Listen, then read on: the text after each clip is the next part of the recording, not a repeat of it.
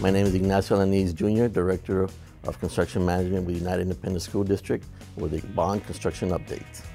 Veterans Memorial Elementary School at Chelito Lindo subdivision, located immediately south of Lamar Bruni Vergara Middle School.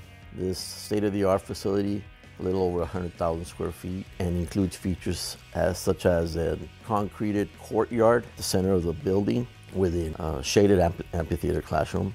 Another feature that we are very proud of in this new design is the security station, which is located at the main entrance of the building, ensuring safety and security for all students and parents.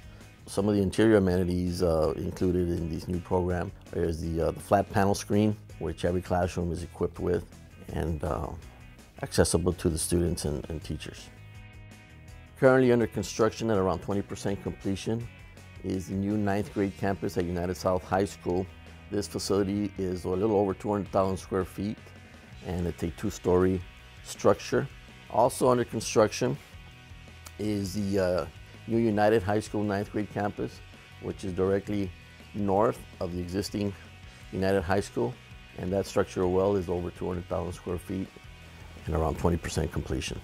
Also under construction is Elementary School 28, which is currently in the site work phase and building pad phase.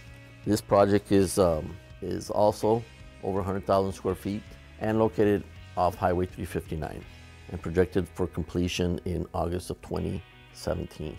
The middle school project, which is a little over 200,000 square feet, is also at the site work phase and projected for completion August 2017, also located off of Highway 359.